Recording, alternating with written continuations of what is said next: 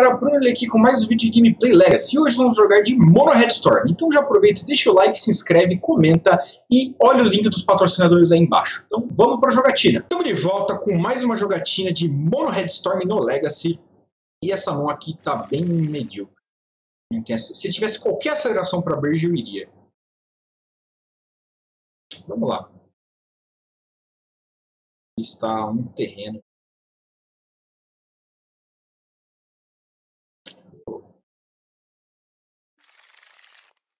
Ah, quer saber? Eu vou equipar com certeza. Eu vou mandar essa LED embora. Já tô gerando mana já, né? Sei. Ah, Jéssica Azul mais LED, mas não é exatamente. Essa a gente.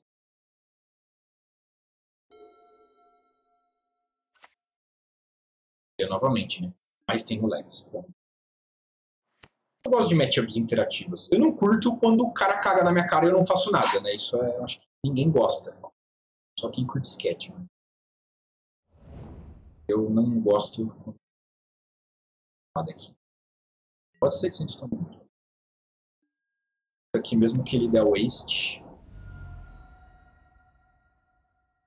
Por a 3 é ok, nós temos. Ele tendo terreno básico, existe uma chance bem menor dele ter waste. Então, não quero fazer mais nada aqui, mas no próximo turno a gente consegue fazer o medalhão. Fazer a montanha e passar. E aí a gente faz a Burge no turno que. Ou, né, o Jessica's Will. Burge, seguido de Laira.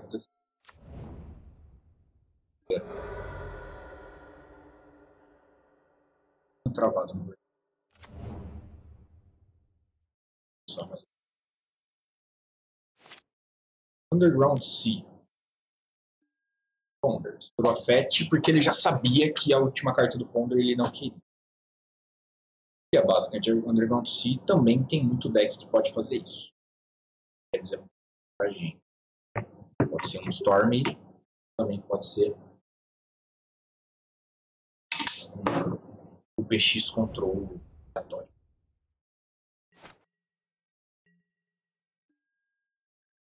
Eu vou meter esse Ignite the Future agora, pra ser sincero.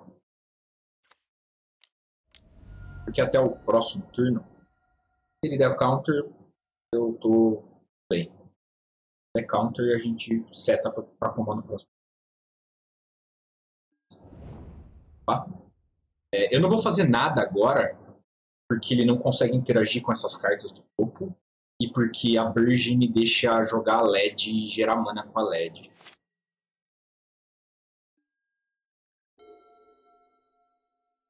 É bem interessante. Outro pântano nevado. Brainstorm antes de baixar a land. Estranho. Porque assim, de qualquer forma, era só ele não voltar ao pântano se ele não quisesse. Pode ser que ele queira embaralhar o topo do Brainstorm e não tenha chão. Não façam isso, galera.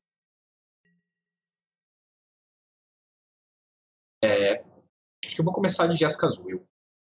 5 cartas na mão.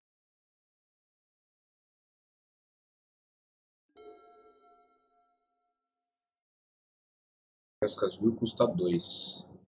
Na verdade, eu acho que eu vou fazer. Não vou fazer esse medalhão agora, não. Vou fazer isso aqui, porque senão eu perco todas aquelas cartas. Medalhão eu posso fazer futuramente. Era assim. Uma full gera nada, só que ele vai a 3. O rei dos brainstorming. 10 para o Pierce. O Pierce não é uma carta que geralmente eu jogo no Legacy, não. Nem os Delbert usam. Que faria as básicas. Ok. Vamos gerar mana. E beleza. Eu posso fazer o medalhão. Eu tenho 6. Aí eu vou a 4. Aí o Bird custa 1. Vou fazer isso. Aí mesmo que ele mate a Bird, eu vou poder fazer a LED. Talvez o outro lado dela seja melhor, mas eu quero testar. Eu vou fazer a LED. Se ele responder, eu dou o Bolt só pra gerar Storm, porque o Bolt tá indo embora de qualquer jeito. E agora tudo custa menos, né? Então, The Flame custa 2. O que vai acontecer? E eu posso, né, estourar a LED em resposta ao Ignite. É que não... o Ignite Feature não põe na minha mão, então eu não sou obrigado a estourar.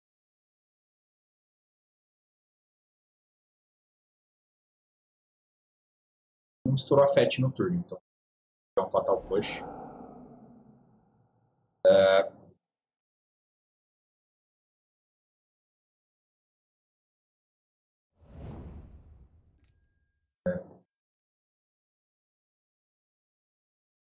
Eu vou guardar esse Bolt aqui. Eu vou gastar essa mana aqui, fazer um Light of the Stage. Que vai custar de graça, né? Ah, e ele custava um só de qualquer jeito, né? Porque... Ah, não, o oponente não perdeu isso. Ok. Agora o bagulho começou a ficar um pouquinho melhor. Porque a gente vai... A gente tem o Ignite the Future no Grave. Então se a gente chegar a 8 manas, a gente... A 8 manas não, né? A 6. A gente... então vamos de Rito da Chama, que vai gerar 3. Errado. Vai... gerar 2. Bolt ali não faz diferença. Eu vou meter um Jessica's Will pra exilar as 3 do topo do deck. Que aí me dá mais opções. Eu não baixei a lembra do Medalhão, Bolt e tal. Foi bem bosta. Mas eu posso fazer o medalhão pela tumba. E aí o Ignite custa 1. Beleza. Vou fazer isso então. Gasto o medalhão. Na hora de bater. E RL é uma bosta, né? Muito ruim ficar mantendo isso aí. Bem, agora isso aqui custa uma mana só, então ele basicamente custa 0 por causa da Bridge. Tá. O bagulho, achamos o Burning Wish. Já dá pra matar, mas eu não vou matar pelo entretenimento. Eu vou dar Burning Wish agora, pra pegar um bonus round. Eu quero fazer da maneira mais divertida possível pra mim e pra quem tá assistindo. Concedeu, né? É que na verdade a gente, tipo, dava pra matar também, mas... Tipo, se eu fizesse Manamorfose pra 2 pretas, eu podia dar o Burning Wish pra Tentando, mas eu ia pegar o bonus round. Tá, deck azul, nós queremos apenas Defense Grid. E contra o deck azul, nós não queremos... provavelmente a gente não quer 1 ou 2 bolts, a gente não quer isso. Vou deixar o Fear Confluence. Ele destrói artefato, eu vou tirar isso. Bem que eu acho que dá pra tirar... Eu vou deixar um bolt só por segurança e tirar uma LED. Não dá mole. Soft butt. Dá mole. Tem medo.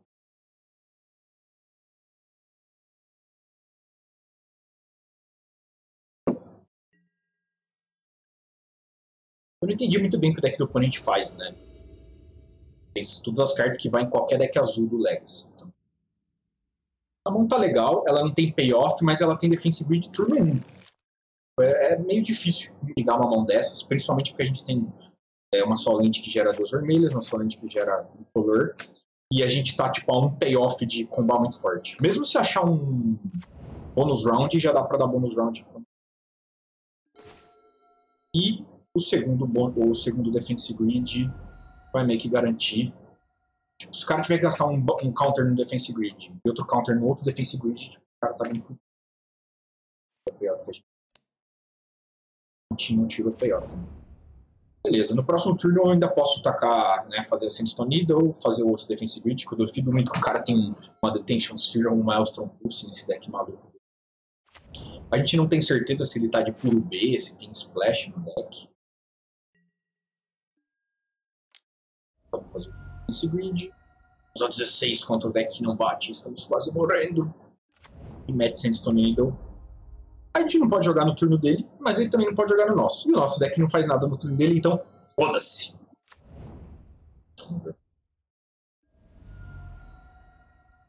Indiana of the Venom joga Legacy. Decks bons faz muito. Eu posso também... Saco. 7 travou, mano, pra fora.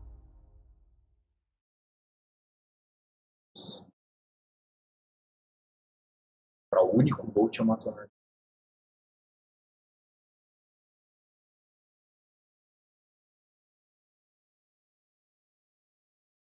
Agora é mais fácil ele pegar cantrip porque ele precisa de 6 manas e uma fogo. Espera pode dar nossa. Esse draw não foi. Tá bom. Vou fazer a montanha. E no turno dele eu vou dar a manomorfose. Ele consegue a carta. Ai, peraí. 4, 5. Tá, baixada metal. Esqueci agora minha spell custa 8. 3. Ah, ele não vai fazer o teferinho agora.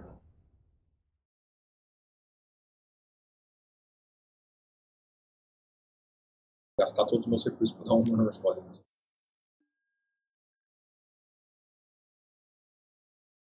Pra ele faz sentido, tipo, faz sentido ele fazer Strix, porque se ele fizer Teferinho, bounce Defensive Grid, ele vai tomar o Defensive Grid de novo. Ou ele faz Teferinho e sobe, pra depois, né, no momento que ele possa pagar 3 manas para anular o Defensive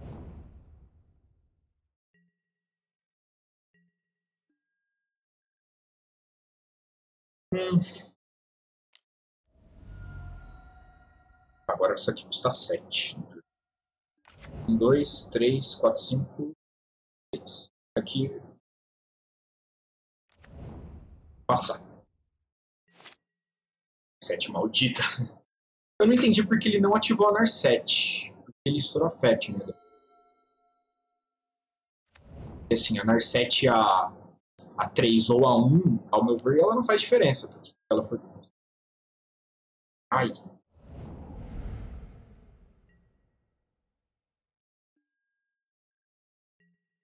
Esper. Ah, já sei. É o Esper Mentor que ganhou o Challenge. Acho que é isso.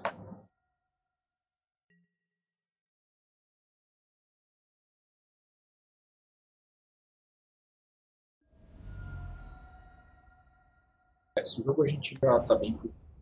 Precisaríamos lá diante de Warrens para fazer papo.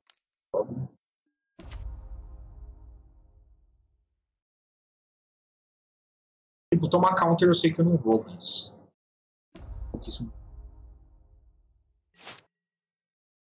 Além de. Dois não tem off, qualquer.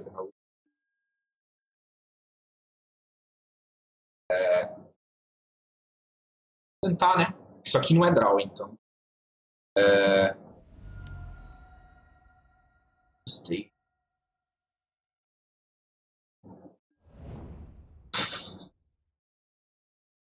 É até o próximo turno, certo? Certo.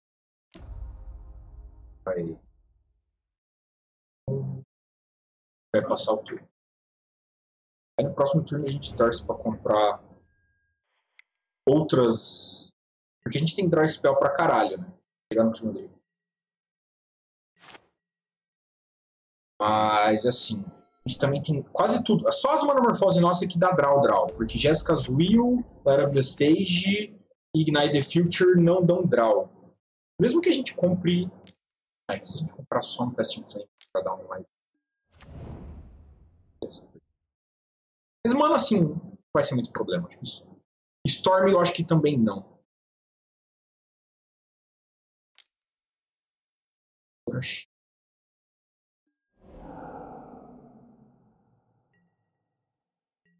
E se não acontecer nada, tipo, se eu comprar merda, eu vou dar o Right of Flame pra eles baterem no Grêmio. Eu ia comprar alguma spell boa agora. Spell boa! Flame. Nosso turno. Se a gente achar um Casting Flames. Só tem um Casting Flames. É que tem uns Wishes também. A gente tem um Casting Flames, 4 Wishes. É que tudo isso aqui é payoff, né? 1, 2, 3, 4, 5, 6, 7, 8, 9, 10. 11, 12, 13, 14. A gente tem 14 payoffs. 14 payoffs. Aí vai descendo assim.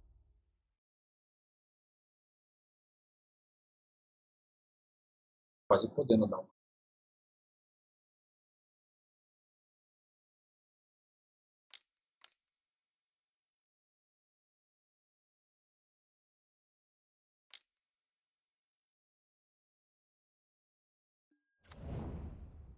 A gente já tá fudido já. Não vou comprar nada agora, é bom.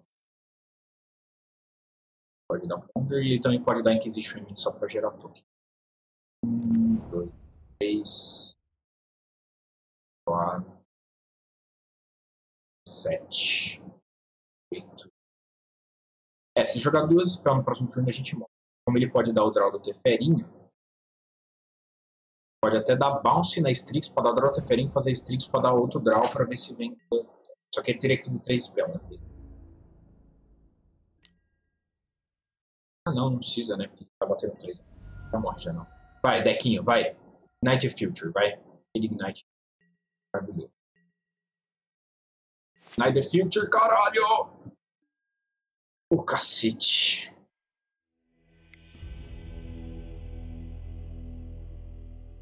Tá, eu vou ter que deixar esse bolt aqui. Limpa a mesa. Mais alguma coisa aí? Arcetola. A gente tomou aquele rito Shriek. Na verdade, os draws desse jogo foram horríveis, né? Porque a gente fez só Defense Grid e depois não fez absolutamente nada. Eu vou tirar um assetiço. Deixar as Jéssicas Will só porque dá draw. Sem dar draw. Vai spell sem dar draw e.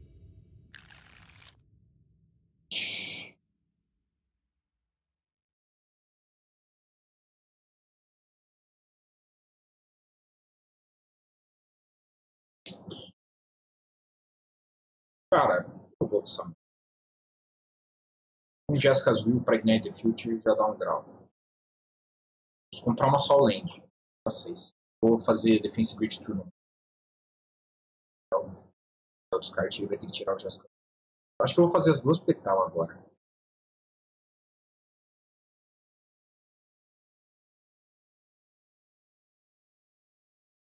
E um descarte.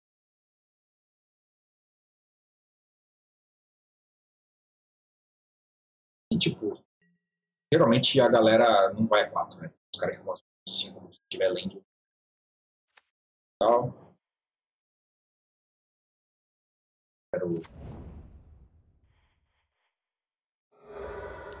Quero dar chance dele.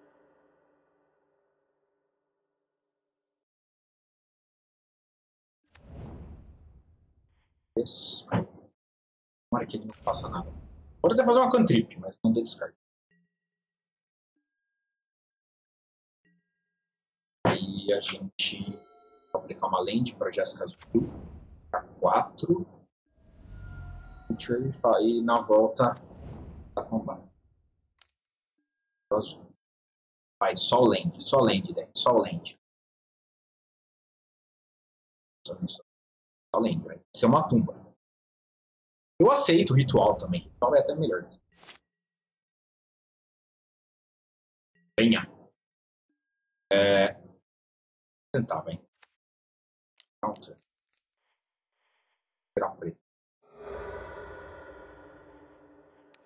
5. Não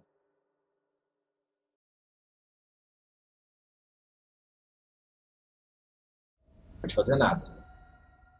Tinha 3 macacos na mão pra dar uma. 3 macacos.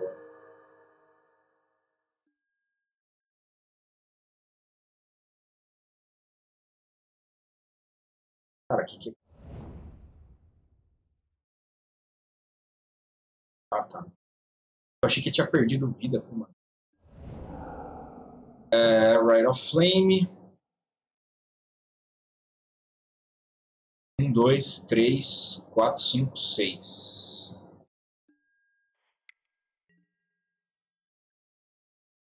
Como a gente consegue? Posso baixar as cartas? Só dar o Rite of Flame aqui é pior que não. Se for de fazer alguma coisa, dá uma Inquisition. Mas na verdade eu prefiro que ele não faça nada. Ou mais Trix. Beleza. 1, 2, 3, 4, 5. Cara, não vai dar ainda.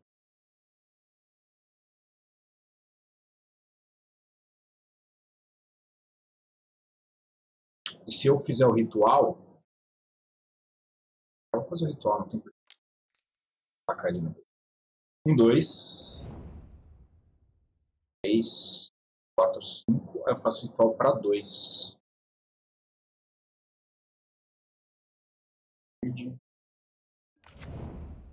Tá meio zoado aqui, mas se a gente conseguir fazer o Pest in Flames com 2... Voltar. Agora, o segundo Defensive Grid tinha que ser... O segundo Defensive Grid tinha que ser uma medalhão.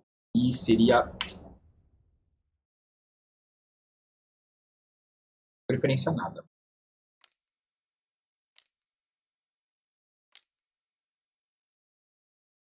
Mais ou menos. Armas e cartão.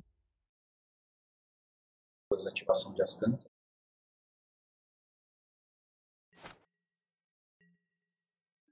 Um, 2, 3, 4, 5, 6. Tá faltando ainda, como eu disse. Tava... Peraí. Tá certo? Pest in Flames custa 4. Aí sobra 2. 2 a gente faz isso aqui para 1. Vai para 1. Vai para 3. Você vai aparecer de cueca de novo na câmera, pai. Vai para 3. Vai para 5. Vai Ignite the Future. Vamos lá, vai. A gente... Então, Pest in Flames. Dá um rito da chama.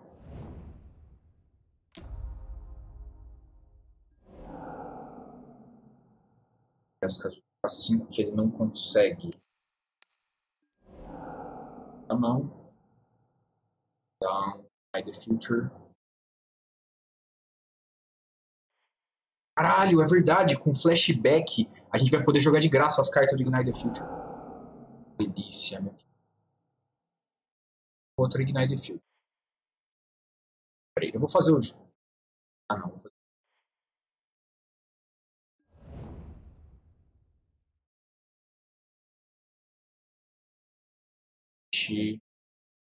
Graça. A gente não pode baixar a lente. A gente pode dar Burning Wish.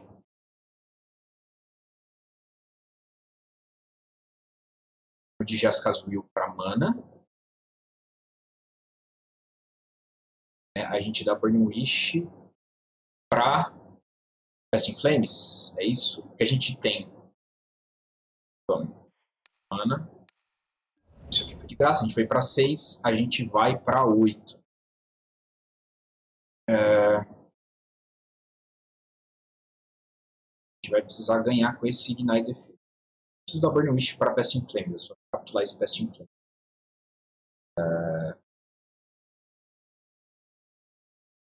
Custa menos eu recapitular o Ignite the Future por 8 manas e sobrar 1 que eu fazer o Pest in Flames para recapitular aqui, certo?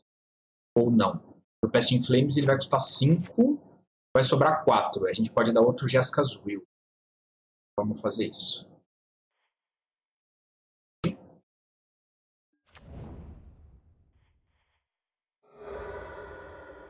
Pest in Flames custa 5, sobra 4. Jessica's Will custa 3, sobra 1. A gente vai para 6.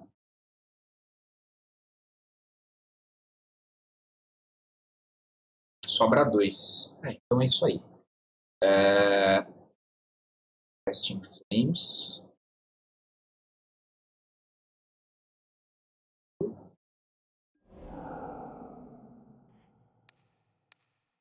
Sobra 1. Era 5. Sobra 2. 4. Quem não entendeu, tipo, essa carta ela tem flashback. Quando você faz ela do cemitério, você tem os efeitos dela de graça. Ou seja, além de revelar as 3 do topo, você ainda pode jogar elas de graça. Beleza. Acho que a Ignite the Future de graça. Agora a gente vai ter que pagar pelas cartas. Esse tinha som, velho. Vamos fazer isso aqui que é de graça. 12. Tá, achamos uma Burge. Se eu der uma Sitting Song...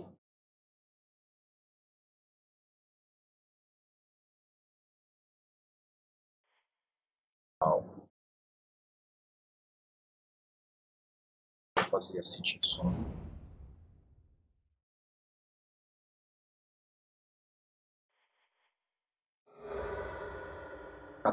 Estou demorando para combar porque é um pouquinho complexo.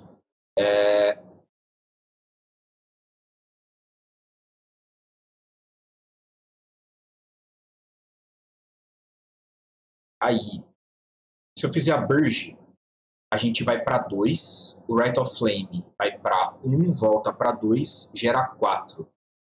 Burning Wish.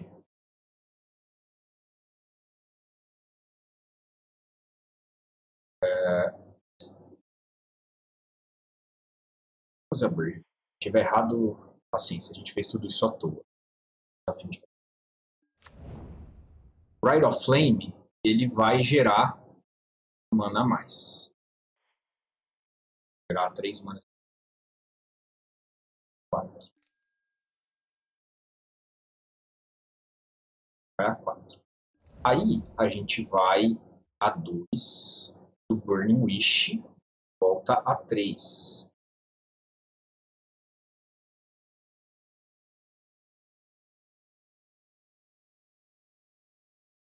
Lá se tá certo fazer isso aí que eu fiz.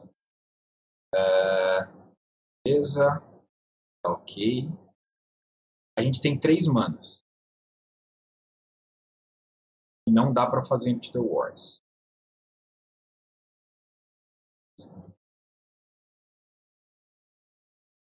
Eu posso pegar... É que assim, se eu pegar um Rite of Flame, ele vai custar 1. Aí a gente vai a 2. Só que ele vai gerar 3. Eu vou pegar um Pest in Flames e vou passar o turno.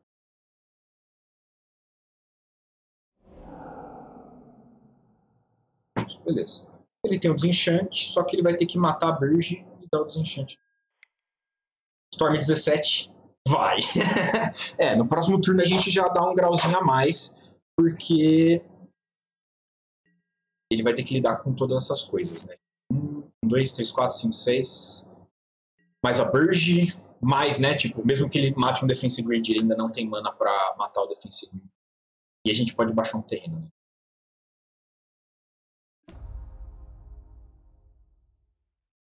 Dá pra matar Narset também, se ele não com a Burge pra gente dar draw, mas eu acho que não acho que não pega a Pest in Flame. Ela não é encantamento.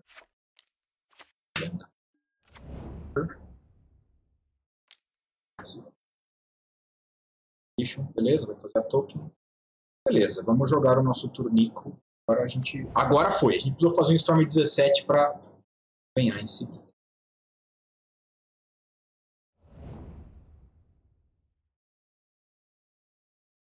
Se tiver uma Surgical, ele pode dar no Ignite, não.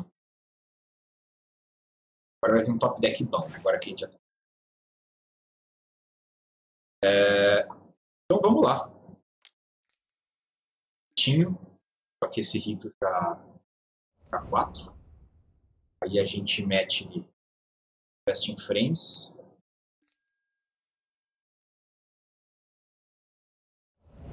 Sobrando uma mana, a gente faz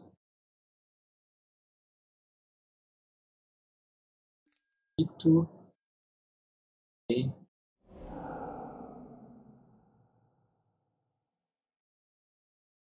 Eu não vou fazer a Sitting Song ainda, porque eu quero ver se eu acho... Eu quero ver se eu acho bônus round. Essas 3 do topo aqui do Ignite the Field. Achamos o bônus. Exatamente isso que eu queria.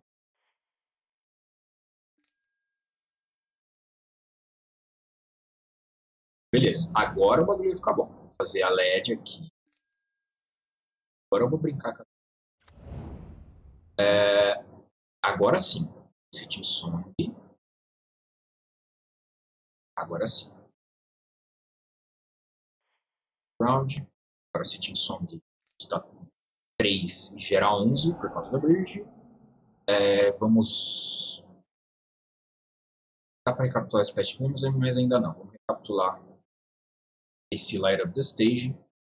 Bem, deixa aí no chat se você queria... o cara mandou um GG, mano. Eu não vou parar de combar, infelizmente. O cara pediu pra eu pedir a cuidado com GG, né? Então segue aí, mano. O lance é o seguinte. O cara podia conceder. Eu queria continuar combando. Ele não quis conceder, eu continuei combando. Ganhamos de um Esper que acabou de ganhar um challenge. Que prova que o deck é da hora. Mas vamos ver o que ia vir. Nas duas do topo. Duas bosta. Mas aí era só a gente dar o Burn Wish, que seria copiado. Para pegar... A gente podia pegar a Free Confluence em um bônus round. Porque a gente não tinha preta para Tendros. Aí a gente castava o bônus round, copiado, então teria 3 bônus round, recapitulava o Pest in Flames, fazia o bônus round, aí teria acho que 7 bônus rounds, aí a gente faria o Free Confluence nele copiado 8 vezes, ou 7 vezes. Infinitas vezes, o importante é que o cara ia morrer muito morrido. Espero que tenham gostado, deixem o like, se inscrevam, comentem aí embaixo o que vocês acharam, cliquem nos links dos patrocinadores para ajudar o canal e até a próxima, pessoal.